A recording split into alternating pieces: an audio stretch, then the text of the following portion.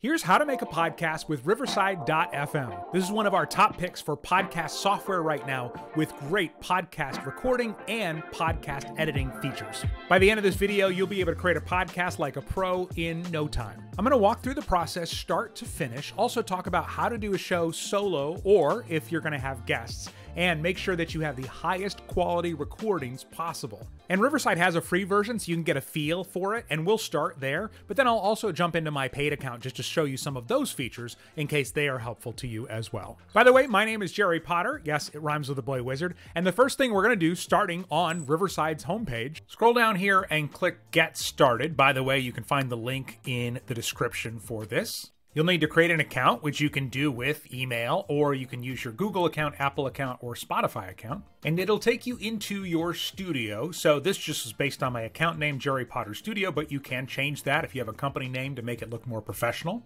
And before we start recording, a couple settings to look at. Over here in the column on the left, I'm going to hover over the studio name. I'm going to click the three dots and I'm going to click Settings. Here's one of the places you can change the name of the studio if you want. Down here under recording mode, you can choose whether you're going to record audio or video and audio. The nice thing is, even if you're only recording audio, if you have a guest, you'll always be able to see them, so you can still kind of communicate with each other that way. Down here under audio, you might want to look at the noise reduction toggle here if you have really loud fans or air conditioning or anything like that.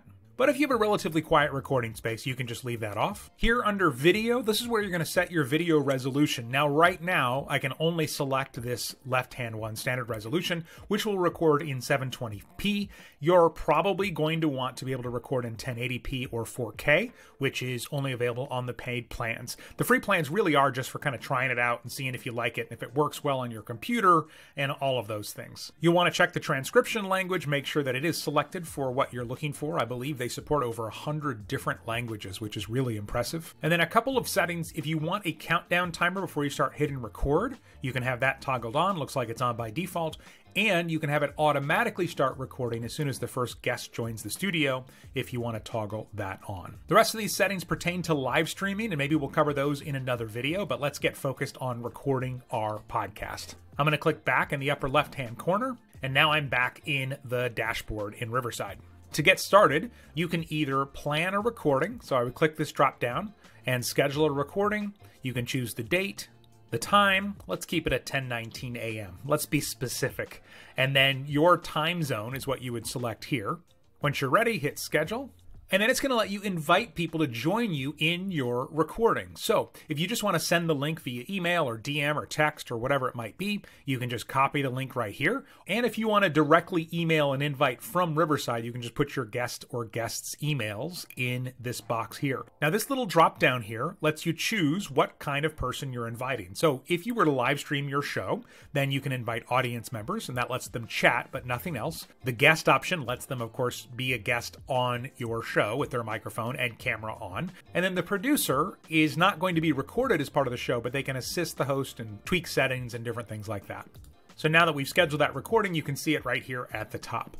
But if you're ready to record now, you can just click Go to Studio. On this next screen is where you're going to confirm that you've got the right equipment selected, your camera, your microphone, and there's one other really important question that you need to answer as well. So on the right side here, you'll see a preview of your camera. Again, if you're just recording audio, you may still see this so that you can see your guests, but it's not going to record it. But if you are recording video, it gives you a nice little preview here. Then you're going to choose your microphone. These are all drop-down menus, so you can choose from all the devices that are connected to your computer. And then what are you going to use for audio? Are you going to use your computer speaker or headphones or what? Now over here on the left, you're going to put in your host name, and it might be there by default, but also you have to tell it, I'm using headphones or I am not using headphones. Why is Riverside trying to get all up in our business? It's actually for a really good reason. If you are using headphones, you'll get the best possible sound. If you're not using headphones, there's always the danger of the sound from your speakers, like when your guest speaks, bleeding through your microphone. So they've actually got some echo cancellation technology that will eliminate that, or it should eliminate that from happening. But that's why they want to know. So I am using headphones, so I'm going to click this button, and then I'm going to click Join Studio. And here we are. So you can see my camera there on one side. The other side is the prompt to invite people. So if you were doing an impromptu recording, like I said, hey, come on my podcast, I would then send you the invitation or copy the link here and DM it to you or whatever else I was going to do to get it to you. If you don't have any guests, though, you can go ahead and click this X up here in the corner and remove them. Quick tour of what we're seeing here in Riverside. Up at the top, it has the name of your studio. If you're going to live stream, this is where you would turn all that on and set that up. You've got a little help button here, settings, if you wanted to go in and change settings once you were already in the studio. Couple to look at. For some reason, if you're not able to hear your guest, you can turn up the output volume. It doesn't change the recording, but just so you can hear them better. And if for some reason the video looks weird because you're not seeing yourself the way that you're used to, they have this mirror video option. Sometimes if you've got words on the wall on a sign, it'll show them backwards, so you can toggle that to make sure that you have that the way you want. And everything else in here we set up before we started. Next, over in the menu on the very right side of the page, you can see these options. Next, we're going to go to this chat tab. And this is where you can chat back and forth if you have a producer or maybe with your guest. Maybe your guest is talking and you want to just send them a quick message saying, you know, keep going on this. This is a great topic or something like that. But it's a way for you to communicate without having to say it in the middle of the episode. Below that is the brand tab, and this is where you can kind of change some of the settings. So there's themes in here. Most of them are locked here on a free plan, but I can click News Flash, just kind of changes the way the studio looks and some of the on-screen graphics and colors. So I can go through and I can choose different styles of things. It's changing the way that my name looks down here at the bottom of the screen. And then if you have a paid plan, again, you can add your logo, some other cool things. Next tab is for text. This is basically lower thirds that can show. So I could, for example, click on these and it'll show there at the bottom of the screen. You can add these pretty easily, create your own. And I like that they have a timer so that you can put it up there and then it'll fade away after whatever time you set, or you can have it stay up there permanently. And then this last tab is the media tab, and they've got some stuff in here. For example, maybe you want people cheering for you, yay, or different things like that, a drum roll, but you can also upload your own thing. So maybe you have a specific music bed or sting or something like that that you want to have as part of your episode. You can play it in here, and that includes video files. All right, now we're ready to record. I come down here, I hit the record button. You have an option to run a test recording, which I highly recommend, but let's go ahead and hit start recording. It's gonna give me a 5-second countdown.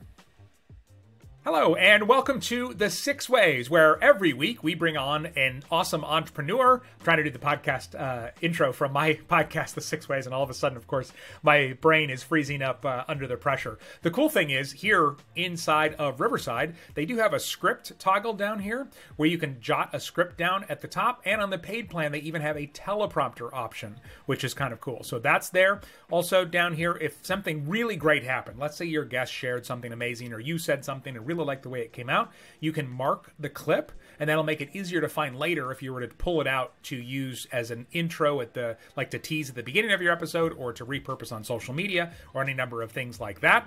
Otherwise, down here, you can, again, switch out your microphones and your cameras, different things like that. Now, I want to point out 2 buttons because they can be confusing. Over here on the end, we have the leave button. Now, if everybody's done, you can click end session for all, and that will basically close out the whole thing. But if you just want to stop recording, you come over here to this first button where we hit record and we hit stop. It'll stop recording, but you and your guest are still here in the studio, and you can still say, oh, wow, thank you for being on the show, or whatever else it might be. So just a couple of ways to get out of there. I just don't want you to hit the wrong one and not be able to thank your guest. Over here, too, this little pop-up, what happens is it records locally on your computer in your browser, and then it syncs it to the cloud. So if you have a slower internet connection and it's a longer episode, this might take a while before it's done. So you just want to make sure that all the recordings have processed before you close your browser tab.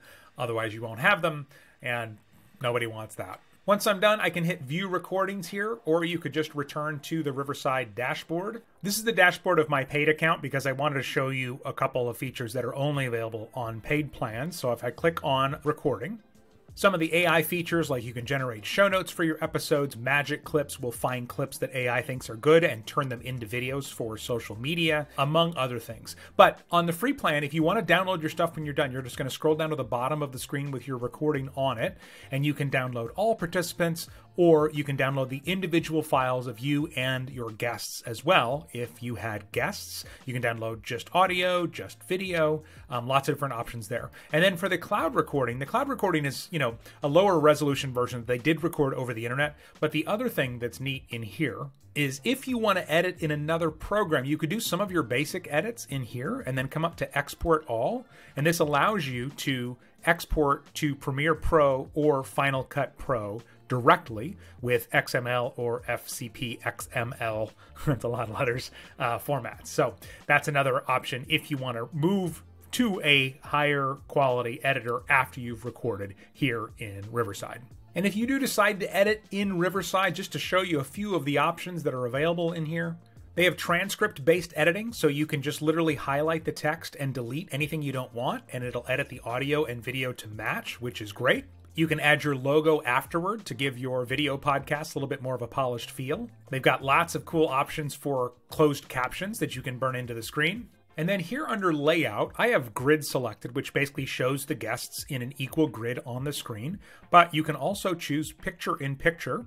So for example, this is now picture in picture and it will focus on whoever's talking. So when I'm talking, it'll show me. And then when my guest is talking, it features them. Under the text tab, you can also add titles and things like that. You can upload images or use their royalty-free images, as well as add your own video clips and maybe audio if you've got a music track or something like that that you want to incorporate.